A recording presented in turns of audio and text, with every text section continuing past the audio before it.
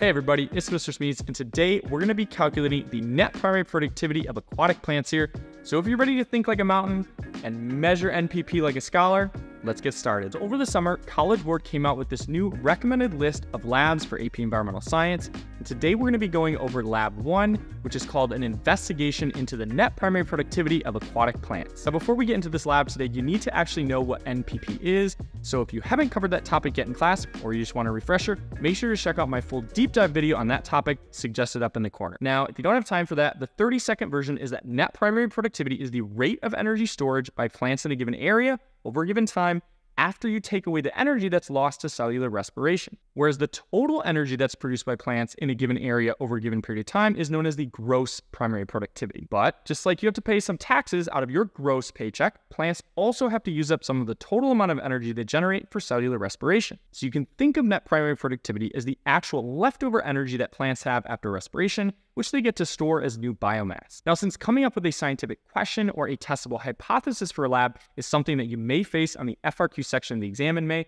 I like to start out all my labs in class by having my students see if they can come up with the scientific question and a testable hypothesis for the lab that we're about to do. In my class, I like to put the materials and the overview and purpose of the lab on the board and see if students can discuss in groups what the scientific question we may be investigating is, or if they can even write their own testable hypothesis. So if you're up for a challenge, see if you can pause the video today and come up with your own scientific question that this lab may be investigating, or a testable hypothesis based on the materials and procedures that you can see on the screen. All right, let's see how you did. Because the materials are suggesting that we're gonna have black construction paper and we're gonna be measuring dissolved oxygen throughout this lab, it's a pretty strong indicator that we're gonna have one of the bottles with plants that are not photosynthesizing and one of the bottles with plants that are photosynthesized. But the key here is to remember that plants that are in the dark are still going to be undergoing cellular respiration, so they will be using up energy and therefore consuming some oxygen along the way. On the other hand, the plants that are in the bottle that's not covered in dark paper are going to be able to photosynthesize, and so this is going to help us when we have to calculate the net primary productivity at the end of this lab. So a scientific question we might ask here is, will the plants that are exposed to sunlight produce more oxygen through photosynthesis than they consume through cellular respiration? Or an even simpler question could be, will the plants that are exposed to sunlight produce more oxygen than the plants that are not exposed to sunlight? Now, even though the answer to this second question is going to be super obvious, I still like the way that it sets us up to practice writing a testable hypothesis using this template, which is increasing or decreasing the independent variable will increase or decrease the dependent variable. So now we can turn that really ridiculously obvious question into a testable hypothesis that still helps us review independent and dependent variables. And in this case, that would be increasing the amount of sunlight that plants are exposed to will increase the rate of photosynthesis or the production of oxygen. And the reason I really like this hypothesis template is it also helps you figure out the independent and dependent variable, which are two more types of questions that you may see on the FRQ section of the exam. But before we get into the variables, the groups, and the constants, I want you to actually see the procedure that's happening so you really have a grasp on what's going on in this lab. So our first step here is to record the dissolved oxygen level of whatever water source that we're starting with. Now the easiest way to do this is with a dissolved oxygen probe, but you can also use tablets like the ones that come with these Lamont Easy Green testing kits. Then we're gonna add equally sized pieces of our aquatic plant to each bottle. And in this case, my students and I used guppy grass from a local aquarium store.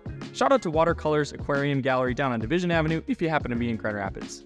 Next, we're going to fill and seal each bottle underwater and try to limit any air bubbles that might influence the dissolved oxygen level. And finally, we'll cover one of the bottles with dark paper, leave the other bottle uncovered, and let both bottles sit in the window for a period of 2 to 4 days. Now, while we wait for our guppy grass to do some photosynthesizing, let's take a minute to review the variables, constants, and controls for this experiment. What I love about the format of these new AP Classroom labs is that they give you this handy little table that you can fill out to keep track of your variables, groups, and constants for each lab that you do. Now, if you're a teacher watching this video, I'd love to print out little copies of this table and pass them out to students so they can tape it in their notebook every time we do a lab in class. And if you want to use this table with your students when you do experiments in class, there's a Google Doc in the video description below, all formatted and ready to print. So again, if you're looking for a challenge today, AP Scholars, go ahead and pause that video now and see if you can fill out the variables, groups, and constants at home. All right, let's see how you did. Since the independent variable is the one that I, the scientist, change or manipulate, in this lab, that's going to be the amount of sunlight that plants have access to. And this word amount is really key. You can't just say sunlight.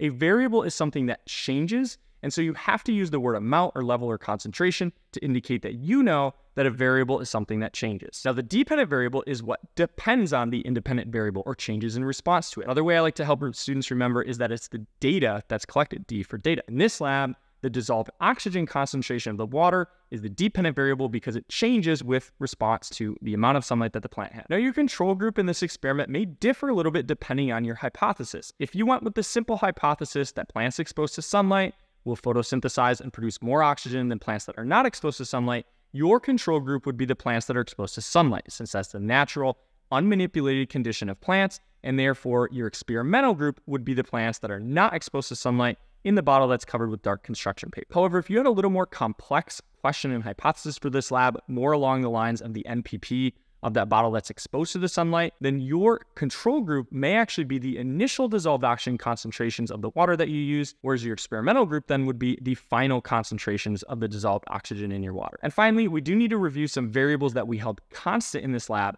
and those would be things like the amount of water in each bottle, the species of plant used in each bottle, roughly the same size of plant, although that one's subject to a little bit of human error, and then of course the temperature in the surrounding environment around the bottles. 2 hours later.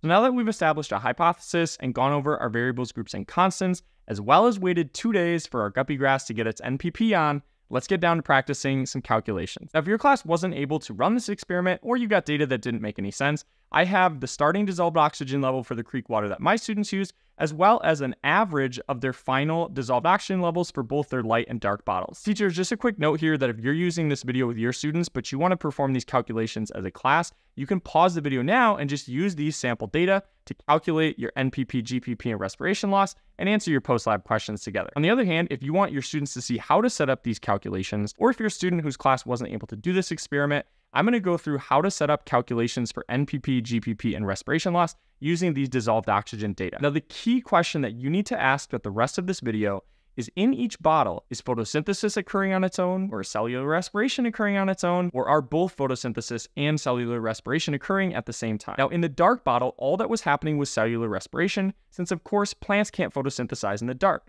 This means that we can start calculating the respiration rate by subtracting the final dissolved oxygen level in the dark bottle from the initial dissolved oxygen level and dividing that difference by the number of days that we ran the experiment, since we want this number as a rate. And when we work through this problem, we can see that our guppy grass was using up 0.8 milligrams of oxygen per liter of water per day for cellular respiration. All right, if you're feeling like you've got the hang of this, go ahead and pause the video, see if you can figure out which numbers to use here to set up a calculation that will allow you to find the net primary productivity. All right, let's see how you did. Find net primary productivity, we need the difference between the initial dissolved oxygen level and the final dissolved oxygen level for the light bottle. And that's because this change in dissolved oxygen reflects all of the oxygen produced through photosynthesis minus what the plant used for respiration. So if we plug in our initial and final DO levels for the light bottle and divide by the 2 days we ran this experiment, we'll see that the NPP of the guppy grass was 1.1 milligrams of oxygen per liter per day. And finally, if we want to determine the gross primary productivity, or GPP, of our guppy grass,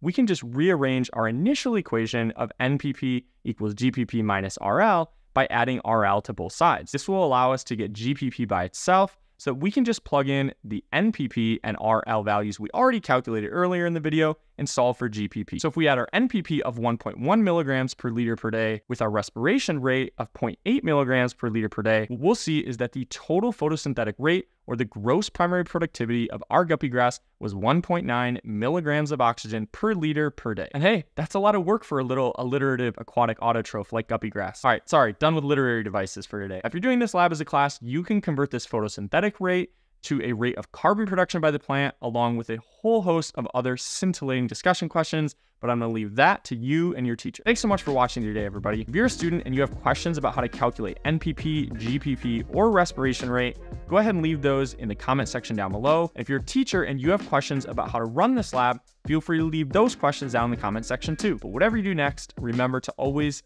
think like a mountain and calculate NPP like a scholar.